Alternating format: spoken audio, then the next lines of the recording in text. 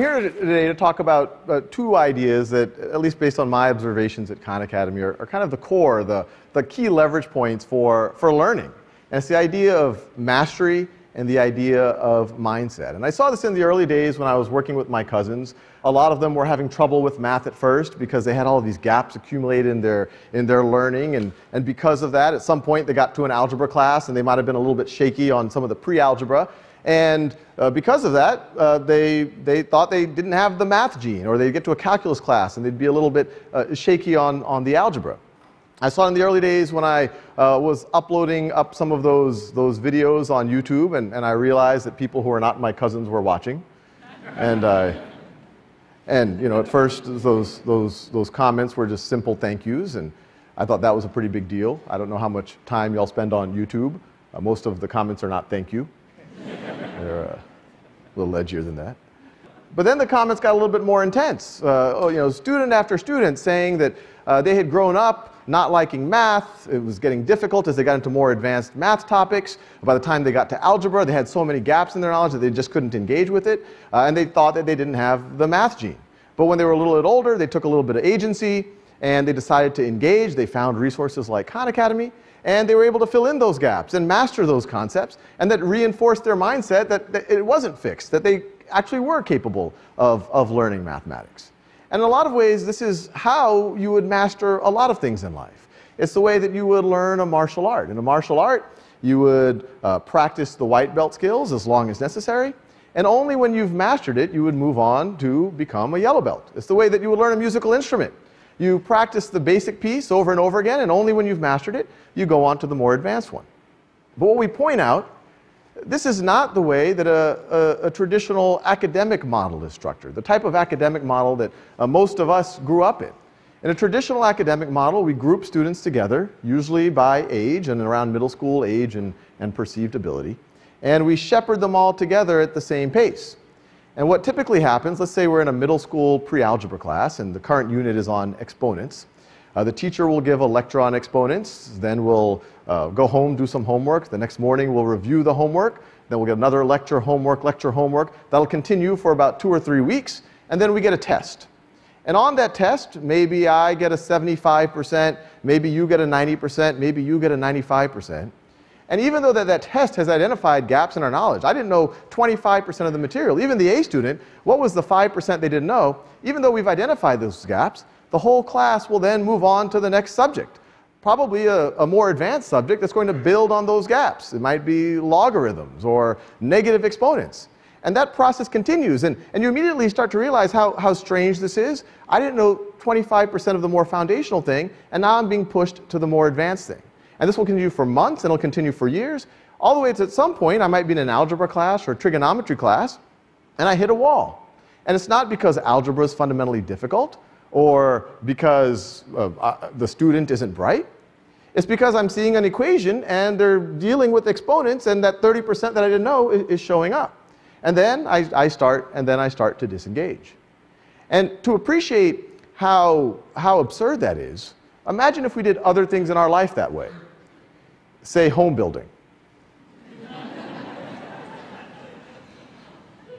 So we bring in the contractor, say, told we have 2 weeks to build the foundation, do what you can. So they do what they can. Maybe it rains, maybe some of the supplies don't show up, and 2 weeks later the inspector comes, looks around, says, okay, the concrete's still wet right over there, that part's not quite up to code, I'll give it an 80%. Say, great, that's a C, let's build the first floor. Same thing. We have 2 weeks, do what you can, inspector shows up in 2 weeks, it's a 75%. Great, that's a D+. Second floor, third floor, and all of a sudden while you're building the third floor, that whole structure collapses. And if your reaction to that is the reaction that you typically have in education, or that a lot of folks have in education, you might say, maybe we had a bad contractor, or maybe we needed better inspection or more frequent inspection. But what was really broken was the process.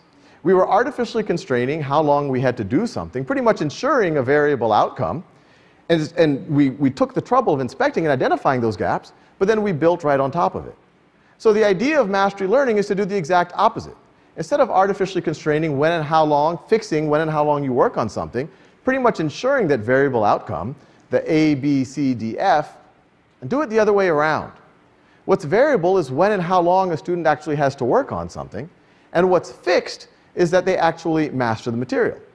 And it's important to realize that not only will this make the student learn their exponents better, but it'll reinforce the right mindset muscles. It makes them realize that if you got 20% wrong on something, it doesn't mean that you have a C branded in your DNA somehow.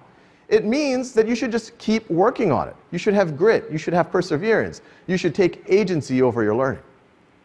Now, a lot of skeptics might say, well, hey, this is all great. Philosophically, this whole idea of mastery-based learning and its connection to mindset, students taking agency over their learning, makes a lot of sense, but it seems impractical. To actually do it with students, it seems like every student would be on their own track. They would have to be personalized. You would have to have private tutors. You would have to work worksheets for every student. And there were experiments. These aren't new ideas. There were experiments in Winnetka, Illinois 100 years ago where they did mastery-based learning. And they saw great results, but they said it wouldn't scale because it was logistically difficult. And the teacher had to give different worksheets to every student, give on-demand assessments. But now, today, it's no longer impractical. We have the tools to do it. Students need an explanation at their own time and pace. Well, there's on-demand video for that. They need practice. They need feedback. Well, there's adaptive exercises. It's readily available for students. And when that happens, all sorts of neat things happen. One, the students can actually master the concepts, but they're also building their growth mindset. They're building their grit, their perseverance. They're taking agency over their learning. And all sorts of beautiful things can start to happen in the actual classroom. Instead of it being focused on the lecture, students can interact with each other. They can get deeper mastery over the material. They can go into simulation, Socratic dialogue.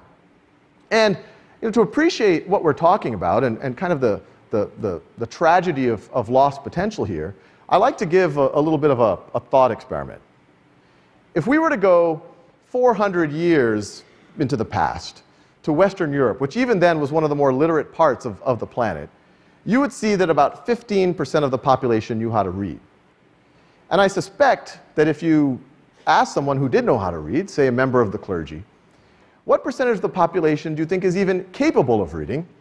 And they might say, well, with a great education system, maybe 20 or 30%. But if you fast forward to today, we know that that prediction would have been wildly pessimistic, that it's pretty close to 100% of the population is capable of reading.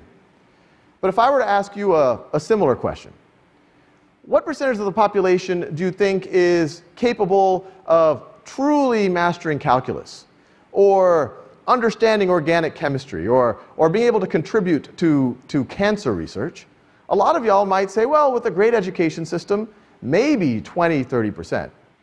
But what if that estimate is just based on your own experience in a non-mastery framework, your own experience with yourself or observing your peers, where you're being pushed at this set pace through classes, accumulating all these gaps. Even when you got the A, that 95%, what was that 5% that you missed? And it keeps accumulating all the way that you get to a more advanced class, and all of a sudden you hit a wall and say, oh, I'm not meant to be a cancer researcher. I'm not meant to be a physicist. I'm not meant to be a mathematician. And I suspect that that actually is the case, but if you were allowed to be operating in a mastery framework, if you were allowed to really take agency over your learning, and when you get something wrong, embrace it, view that failure as a moment of learning, that number of the percent that could really master calculus or understand organic chemistry is actually a lot closer to 100%. And this isn't even just a nice to have. I think it's a social imperative. We're exiting what you could call the industrial age, and we're going into this, information revolution. And it's clear that some things are happening. In the industrial age, society was a pyramid. And at the base of the pyramid, you had a large pool of, you needed human labor. In the middle of the pyramid, you had kind of an information processing, a bureaucracy class. And at the top of the pyramid, you had your owners of capital and your entrepreneurs and your creative class. But we know what's happening already as we go into this information revolution. The bottom of that pyramid, automation is going to take over. Even that middle tier, information processing, that's what computers are good at. So as a society, we have a question. All this new productivity is happening because of this technology, but who participates in it? Is it just going to be that very top of the pyramid, in which case, what does everyone else do? How do they operate? Or do we do something that's more aspirational? Do we actually attempt to invert the pyramid, where you have a large creative class, where almost everyone can participate as an entrepreneur, an artist, as a researcher? And I don't think that this is utopian. I really think that this is all based on the idea of we let people tap into their potential by mastering concepts, by being able to exercise agency over their learning, that they can get there. And from a, when you think of it as just a citizen of the world, it's pretty exciting. When you think about the type of equity we can have and the rate at which civilization could even progress. And so I'm pretty optimistic about it. I think it's going to be a pretty exciting time to be alive. Thank you.